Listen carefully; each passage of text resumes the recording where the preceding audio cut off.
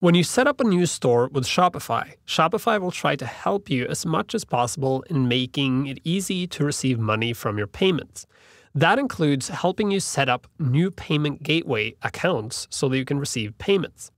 By default, Shopify wants you to use either Stripe or PayPal Express. Both are great, both are very easy to use, and you can get your money back from them very easily. The best option, in my opinion, and also in Shopify's opinion, is to use Stripe. Now, Stripe is a fairly new player in the market, but it's very popular because unlike PayPal, Stripe doesn't pull the customer off your site when they have to do the payment. You stay on the site and it looks more transparent than with PayPal. Shopify assumes you don't already have a Stripe account, and I'll show you in a little bit what you do if you do have a Stripe account, but let's assume you don't. If you don't and you have no experience with Stripe, before you do anything, I recommend you go to stripe.com and learn about the service and figure out whether or not this is right for you. The bottom line is Stripe will charge you a simple fee of 2.9% of the cost of the sale plus 30 cents for each transaction.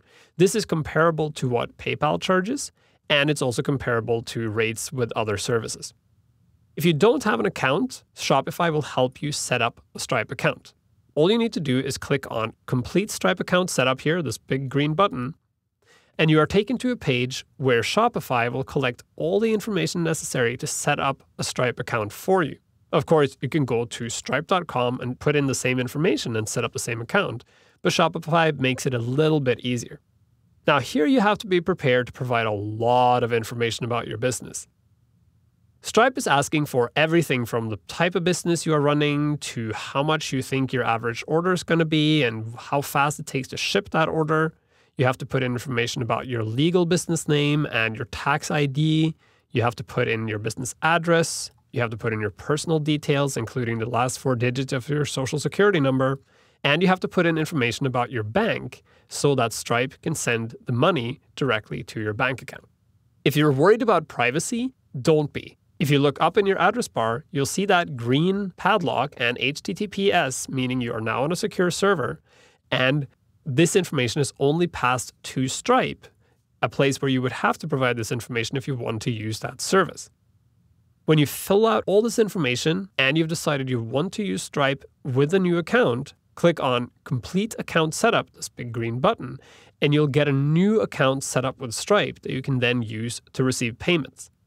But what if you already have a Stripe account? In that case, I'm going to hit Cancel here to close that window out. And then instead of clicking on Complete Stripe Account Setup, I'm going to click on Edit. Then I'm going to scroll down and deactivate the option. And yes, that sounds a little bit strange. Why would I deactivate it if I want to use it? Well, the reason I'm deactivating it is because I need to reactivate it here by selecting Credit Card Gateway and Stripe. And now I can click on Activate. This will take me to Stripe. And from here, I can click on Already Have a Stripe Account and click Sign In. And now I can sign into my own Stripe account and activate my existing Stripe account to the site. By doing it this way, I am logged into Stripe in my original Stripe account when I set up the information for Shopify. And here you'll see again, I have to fill in all that information that I had to do inside Shopify.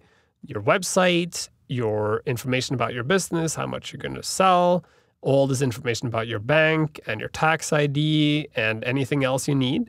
And when you're done filling all this information out, click on the big blue button that says Authorize Access to this account, and the account for Stripe will be associated with the account for Shopify, and you'll be able to take payments from credit cards directly on your site through Stripe.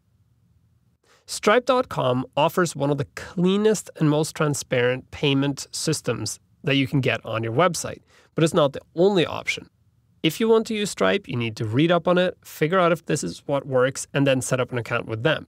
But if you don't want to use Stripe, you have other options.